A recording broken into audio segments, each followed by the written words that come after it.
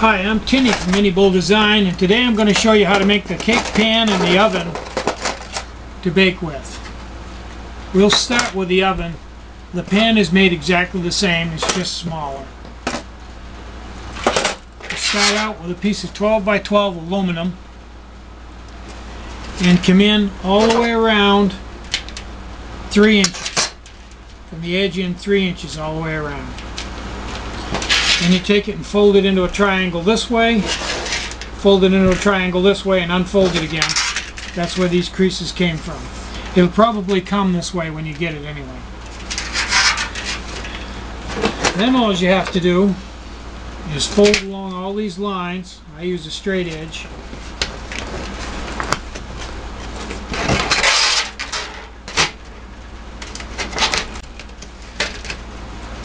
You only have to do this the first time. After that, it'll fold by itself.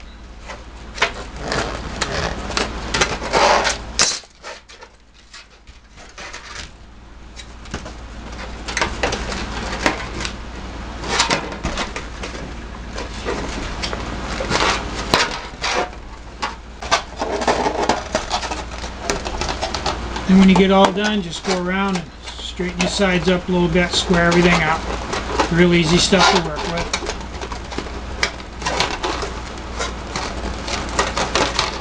And there's your oven. Okay, we've got the oven all built. Now we need this little pan. Now this piece is 8.5 by 8.5, and I come in 1.5 inches, 1.5 inches all the way around.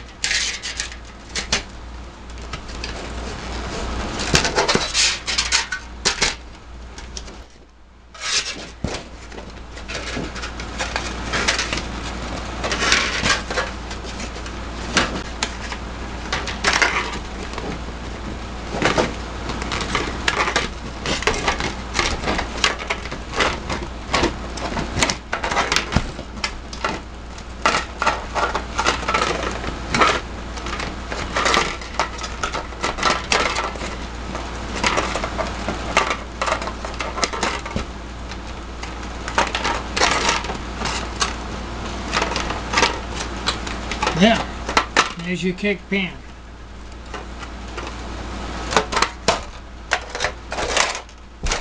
Now when you get ready to cook, you gotta go out and gather some rocks. This is about the right size, a little bigger than a walnut. Something fairly flat works well, but anything just to keep the pan, half, 3/4 of an inch off the bottom of the oven. I just randomly place them in here. I try to put a few, or a big one, right in the middle where the flame from the stove is going to come from. And that absorbs some of the heat and kind of makes the bottom of the pan last longer. Although I haven't burnt the bottom out of the pan yet, it doesn't seem to be stressing anything. So I put the big one in the middle where the stove flame is going to come. And then I disperse the rest of them around that, try to get them all somewhere near the same height. So it'll just keep the pan up off the bottom, and these rocks will absorb the heat and turn it into a regular oven. After you get your cake batter or your muffin batter in your pan and set it in here, you're going to need a cover on it for the top of your oven. I just use a regular piece of aluminum foil. This is heavyweight. Try to center it up somewhat, and then just fold the edges down and fold them around the corners. Nothing fancy. Nothing fancy. Now, quite often I'll dome the lid a little bit so that if the cake rises, it doesn't stick to the lid. That's really all there is to it. So that's the oven part of it.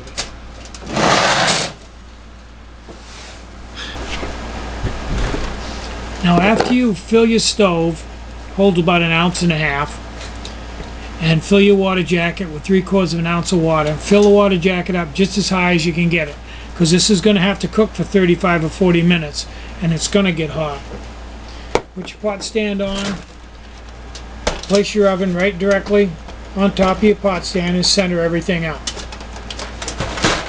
Now after you've cooked with this about 20 minutes, depending on the temperature around you and how close your windscreen is and a lot of other factors, this stove will probably flash over and you'll start getting flames out of your vent jets.